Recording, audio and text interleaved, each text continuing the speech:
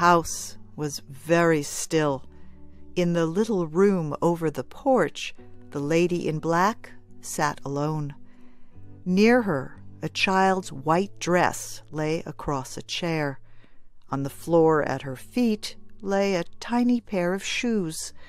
A doll hung over a chair, and a toy soldier occupied the little stand by the bed. And everywhere was silence, the strange silence that comes only to a room where the clock has stopped ticking. The clock stood on the shelf near the end of the bed. The lady in black looked at it. She remembered the wave of anger that had come over her when she had reached out her hand and silenced the clock that night 3 months before. It had been silent ever since, and it should remain silent, too. Of what possible use were the hours it would tick away now? As if anything mattered, with little Kathleen lying out there white and still under the black earth. "Mother!" The lady in black moved restlessly and looked toward the closed door. Behind it, she knew, was a little boy with wide blue eyes who wanted her. But she wished he would not call her by that name. It only reminded her of those other little lips, silent now. "Mother!" The voice was more demanding. The lady in black did not answer. He might go away, she thought, if she did not answer. There was a short silence, and then the door opened slowly. "Peek!" It was a cry of joyful discovery, but it was followed almost immediately by silence. The unsmiling woman did not invite him to come near. The boy was unsteady at his first step. He paused, then spoke carefully. "I's here?" It was maybe the worst thing he could have said. To the lady in black, it was a yet more painful reminder of that other one who was not there. She gave a sharp cry and covered her face with her hands. "Bobby! Bobby!" she cried out in a release of unreasoning sadness. "Go away! Go away! I want to be alone! Alone!" All the brightness fled from the boy's face. His eyes showed a feeling of deep hurt. He waited, but she did not move. Then, with a half-quieted cry, he left the room.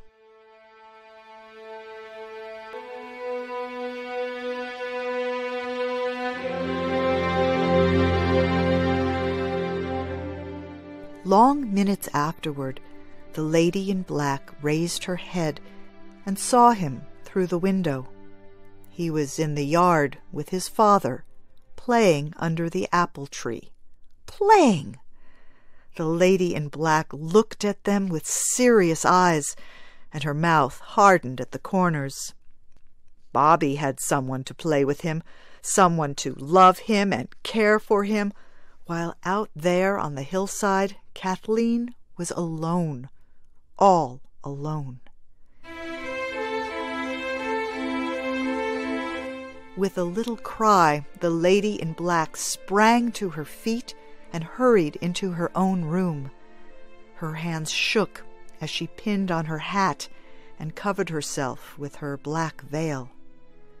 But her step was firm as she walked downstairs and out through the hall. The man under the apple tree rose hurriedly and came forward. "Helen, dearest, not again today," he begged. "Darling, it can't do any good."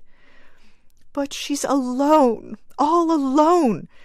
You don't seem to think. No one thinks. No one knows how I feel.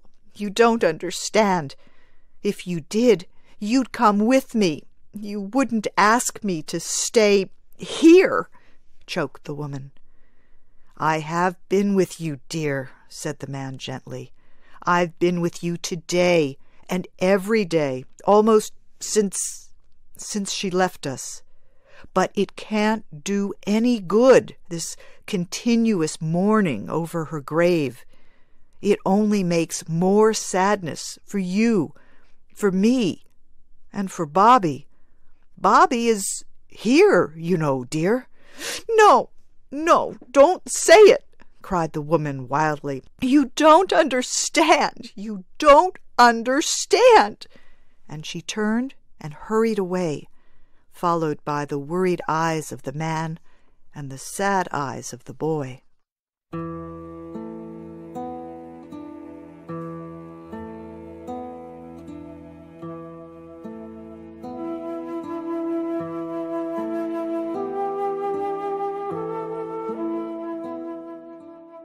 It was not a long walk to the burial place. The lady in black knew the way, yet she stumbled and reached out blindly. She fell before a little stone marked Kathleen. Near her, a gray-haired woman, with her hands full of pink and white roses, watched her sympathetically. The gray-haired woman paused and opened her lips as if she would speak. Then she turned slowly and began to arrange her flowers on a grave nearby. The lady in black raised her head.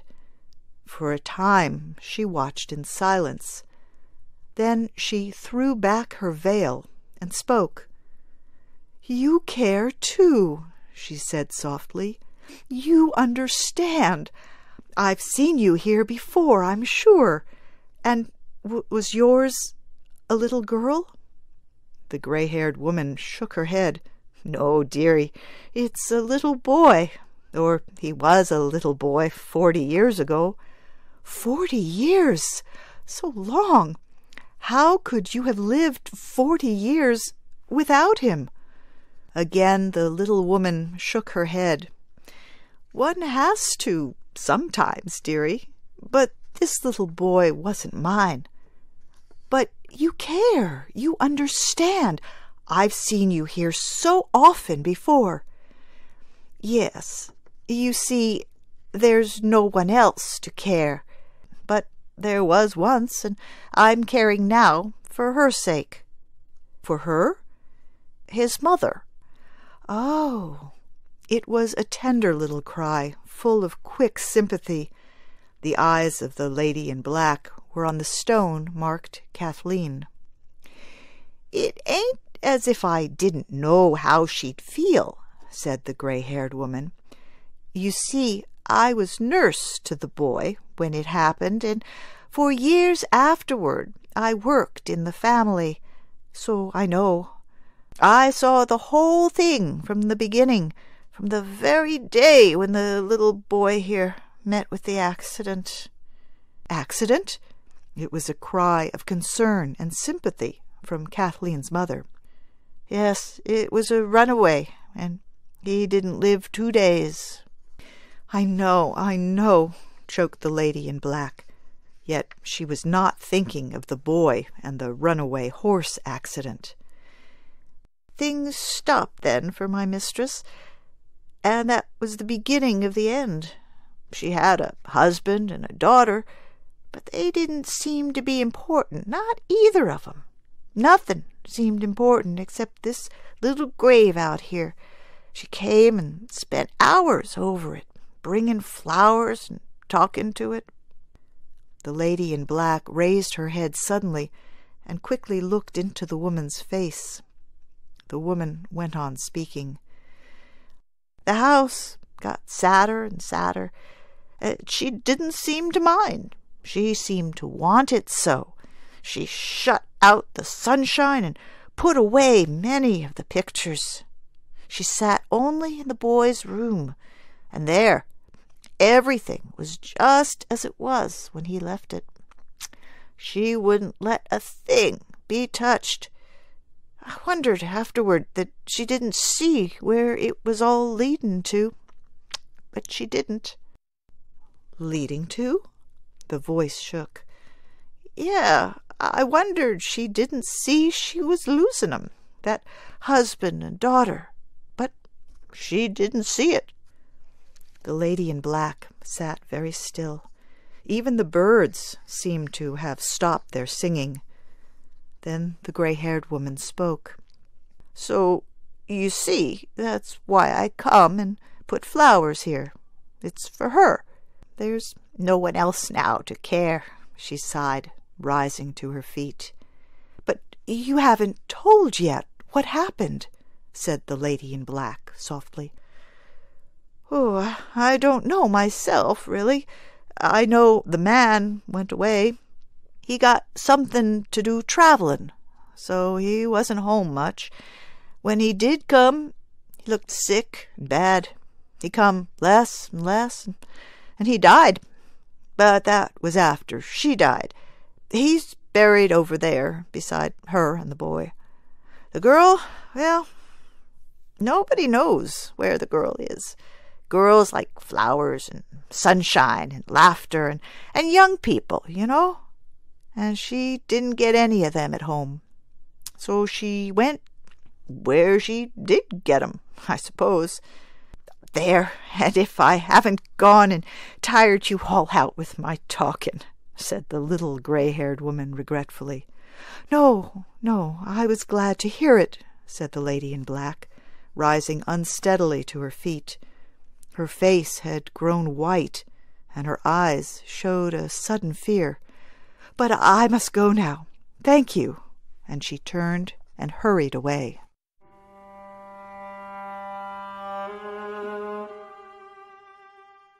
The house was very still when the lady in black reached home. She shivered at its silence. She hurried up the stairs, almost with guilt. In her own room, she pulled at the dark veil that covered her face. She was crying now, a choking little cry with broken words running through it. She was still crying as she removed her black dress.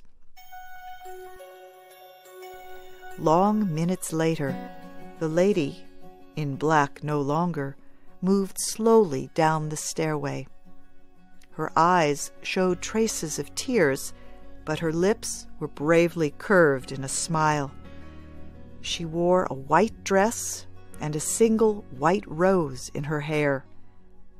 Behind her, in the little room over the porch, a tiny clock ticked loudly on its shelf near the end of the bed. There came a sound of running feet in the hall below. Then, "Mother! It's Mother! Come back!" shouted a happy voice. And with a little sobbing cry, Bobby's mother opened her arms to her son.